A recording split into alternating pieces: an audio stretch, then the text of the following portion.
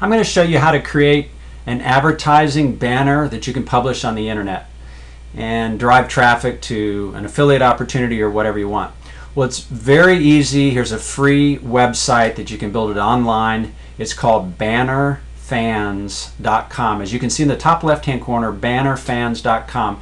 Now, let me recommend go ahead and signing up for a free account. So click sign up and get yourself a free account. I'm going to go ahead and click login, and then I'm going to log into my account. Now, the reason I think you should get a free account is because they will publish it on this website.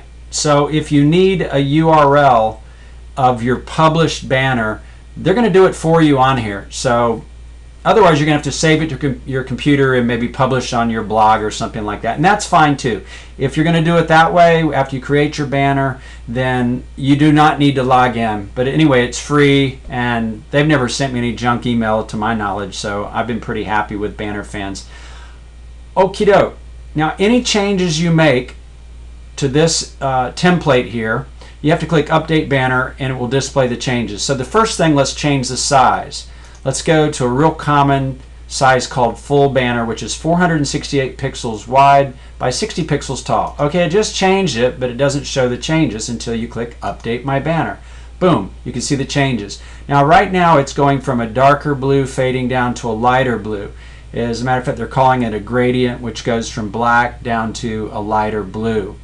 Now, to show you that you can change that to whatever you want and be creative, I'm going to click that black so it won't go from a darker blue. It's going to go from red. I'm going to click in this red area, put that target zone right there, boom, and then click Update Banner.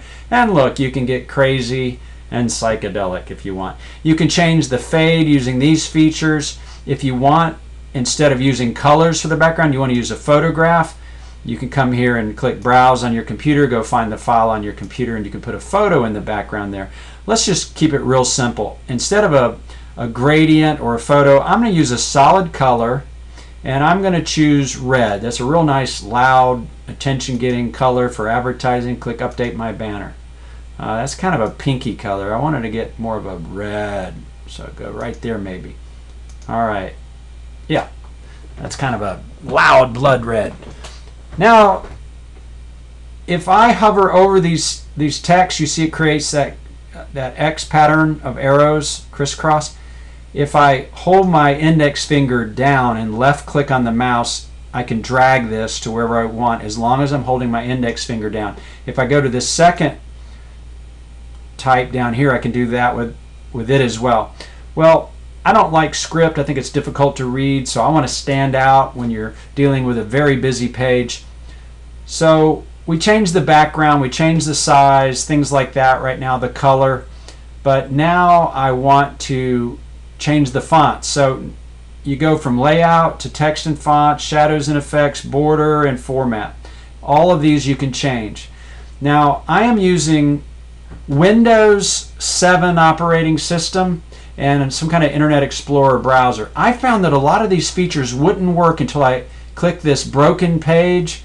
It's called the compatibility button or something like that, and I think it emulates older sites, and I think Banner Fans was created for Windows XP, and I had to click on this until it turned blue, and then a bunch of these features started working. So if you have that same issue, click that until it turns blue up here in your browser. This is your URL address bar, and you see a magnifying glass for search, and then it's this torn in half page.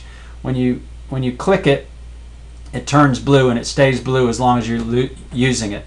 So now I'm going to go to Text and Fonts, and line 1 is this top one, and they're using Kaufman Bold Italic. I'm going to switch that to a stock category right here. These are all script. I'm going to use stock. Whoops. Click right here under Face Font. Click stock. I'm going to use Arial Black. It's real bold and fat and straightforward. All right, now in order for that to be seen, I have to click Update My Banner, and boom, there it goes. All right, so I think white's a little washed out looking, so for the top coloring of the lettering, I'm going to choose just a real loud yellow. All right, in order to see that displayed, I got to click Update My Banner. There we go. And I think the tagline here is a little difficult to read, so I'm going to go from Merced, and I'm going to go to Stock Category, and this time Arial Bold rather than Arial Black, and then click Update My Banner. There you go, and I'm going to drag that to the middle there. Now one thing you can do that can make that lettering stand out a little bit more is now click on the Next tab and do Shadows. Line 1 is obviously your top one, then line 2 is your bottom. Now when you click on this arrow, it says which way do you want the shadow to fall. I want it to go and like the light is coming from the top right and the shadow to fall to the left. So I'm going to click for the shadow to fall on the bottom left. Alright, I did that for the top one, bottom left. I'm going to do it for the second line as well, bottom left. Alright, now it's not really displaying much of a shadow here, so for the top big bold one, I'm going to choose 3 pixels for the top line and then click Update, and I think you'll see it'll pop out a little bit louder. There you go. And for the second one, I'm going to use 2 pixels. I think 3 pixels is a little too bold for smaller type font size or pixel size fonts. Click Update. There you go. And it makes it stand out a little bit. Now, if you want a border, you can, I think it looks fine the way it is, but if you want a border, you can put a border around it like a solid line or dotted lines like a coupon. You could do it. I'm just going to leave it on none. And format, I'm not even sure what that does. Oh, I'm just going to save it in a JPEG, which is real common. It's also in a small banner. GIF files are real common, but any of these 3 formats. But I'm going to use a JPEG. Pretty much any browser can handle that, and there we go. So if I didn't have an account here, I could click download this banner, and I could download it to my computer. I'm going to call this Banner Fans, whatever that number is, test. It's going to save it to my computer. I can go publish it anywhere I want, and there we go. Alright, so it's on my computer. However, what I'd like to do, since I did log into my account, I am now going to save this by clicking Save Banner. And it's going to save it on this Banner Fans website under my account. They're going to ask me what I want to call it. So I'm just going to call it Your Banner. Alright? And I'm not going to overwrite another one, so this will create a new banner. And as far as target URL, I just leave that blank and let them fill that in for me. I have to put in the CAPTCHA code here. It looks like it's 2ZDA. Whoops. 2ZDA. Oh no, it's H. H. Okay. I'm going to click Save Banner, and it's going to remember it on this website. Okay, it has now saved the banner.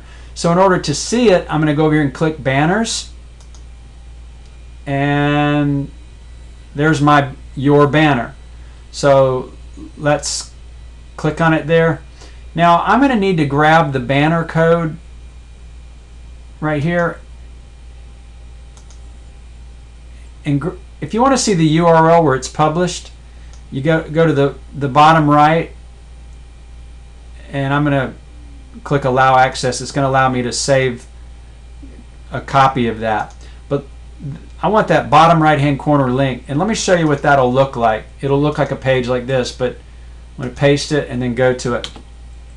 Alright, so this gives me this link right here, and let me show you where you put that. Like, here's a website where you can publish it. This is for the URL, so I would put this URL that ends in .jpg, which puts this photo of this banner we just made. I would grab this, copy it, and if I want to publish it on this website called Ad Hit Profits, under the banner URL, I'd put it right there. And then when people click on it, you want to put your affiliate link here. It doesn't matter what website, anywhere you publish it, it's just going to simply display that photo. But when they click on the photo, it's going to take them to your affiliate link, which is your target URL. So you need to go get your affiliate link and put it there. But where it displays the photo, it could be any website in the world, it doesn't matter. But what's important is that once you click Update, you can see your banner is published up here. And so if you're dealing with Ad Hit Profits or something where you're wanting to get views and people to click on your banner and get traffic, you would come here to set up directory listing right here, and it's going to give you this, and you click Edit. and that's where you get these blanks to fill in. Now you can test it by clicking on your ad, and it should take you to your affiliate site. So let me do that. Yes, and it takes them to my affiliate site, and there's my affiliate ID, RevShare Pro. So if they sign up for this Extreme Cash Box, they would be a distributor of mine. As a matter of fact, I did get somebody to sign up using this system. So that's pretty much the basics of it. I hope that helps. You're welcome to ask a question or two. The other option is, I can log in on my website, which is a WordPress blog, and I click Media, and I can publish this by clicking Media, and I click Add New right here, Add New, and then I can go publish that.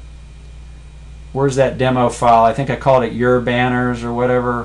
Where was it? Let's just say it was this one right here, Test Banner. Okay, it just uploaded, then I click Edit. You see a little indication that you've uploaded, then I click Edit. And then to get this URL, I don't use this one here. I come over here to the far right, and I copy that. And to show you what that looks like, I'm going to put it up here and go to it. And that's another URL that you can get.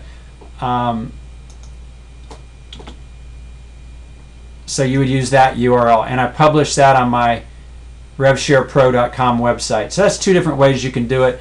But why not just take advantage of the Banner Fans account and then get this code down here in the bottom right. Pretty cool, guys. Hope that helps. You're welcome to ask questions. Have a great one. Hope this makes a difference.